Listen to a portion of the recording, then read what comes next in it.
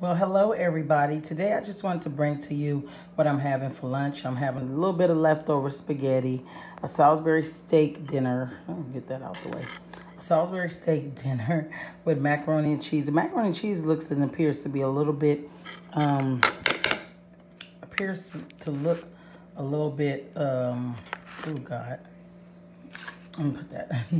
Okay, I put that in there because I gotta, Okay, so it looks and appears to be a little bit watery, but now that I mixed it, it's not.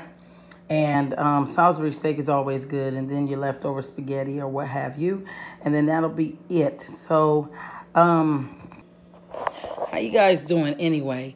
I just wanted to get on here and show you guys what I was having for lunch. I know I haven't been here cooking or whatnot. That's because when I cook, I'm trying to get it done fast. I got to get the kids ready for school and so on.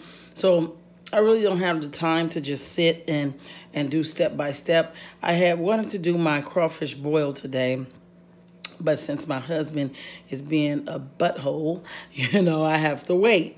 You know what I'm saying? I have to wait until he comes back home later on.